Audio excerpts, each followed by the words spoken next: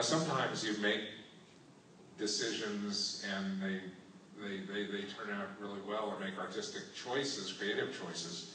And one of the great ones in Phantasm was how little dialogue is really in the film, and it was an early lesson about how to make a movie that could translate to other languages. And it was, I think that was maybe one of the most surprising things, was the fact that the film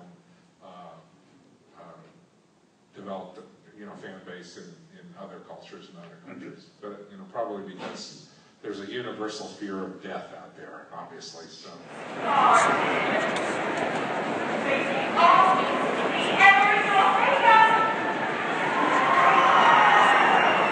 Do we have any costumes that are worthwhile showing off today? Oh, me.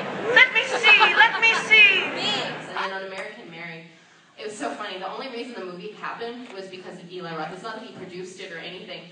I lied to him. He was like, well, he knew I was struggling with death hurt in a trunk, and I was like, I can't pay for anything. I'm in the hospital because everyone's sick and blah, blah. And he's like, well, just focus on your next movie. What scripts you have? It's like, I had nothing, but I didn't want to tell him, so I was like, I have so many. You tell me which one you want to read. I was like, this one, and this one about the medical student. He's like, the medical student one. I was like, oh, okay. So I just want to make sure there's no typos, Mr. Roth, so I'll check it and I'll send it over to you in 2 weeks. And like Jen, I was like, I just lied to Eli Roth that we had a script about a medical student. We need to write something now.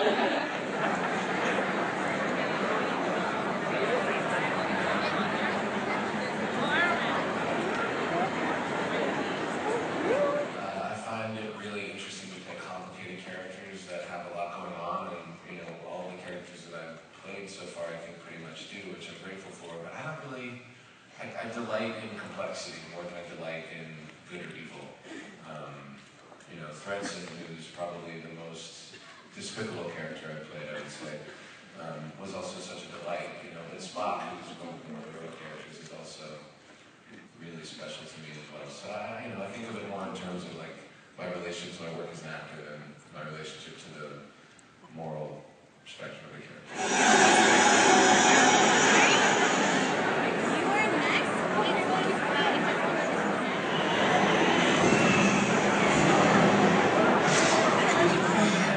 For several episodes, Peter was kind of, you know, weakened by his generation, and he was a kind of sweet, young, preppy kind of guy.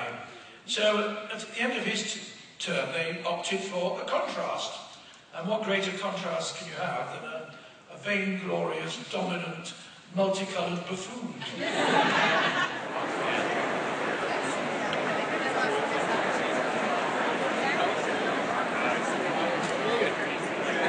From the point I got back, the north.